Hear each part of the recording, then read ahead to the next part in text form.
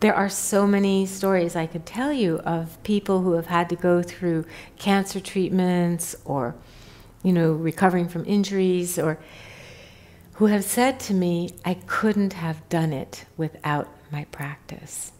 And one student who had to go through, years ago, a round of chemo and radiation, and she was then in remission for a period of time. She began to practice mindfulness. She got very engaged with our community and practiced a lot. And then she had a recurrence of her cancer and had to go through these kind of draconian treatments again. And she said, the difference in my life going through this now from 8 years ago when I didn't have the practice is huge.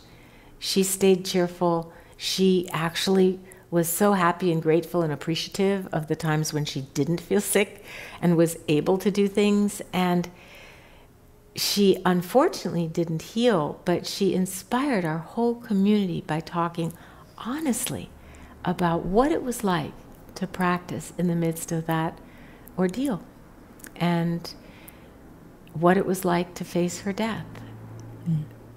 So that's a very big example, or kind of giant example, but I like it because it really shows that this works even under extremely painful, difficult circumstances. Yeah, it sure does. Yeah.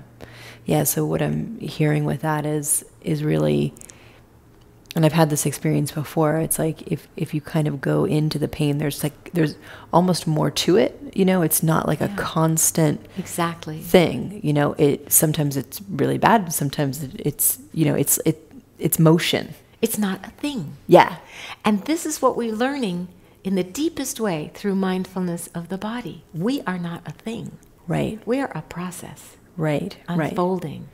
Right. And we're also not that. Like, we're not the pain. Exactly. Like, we can see the pain, we can feel the pain, we can witness the pain. That. Right. And we learn how to enlarge the field of our awareness so that pain can become just a piece of what's happening, just as you're saying. Right.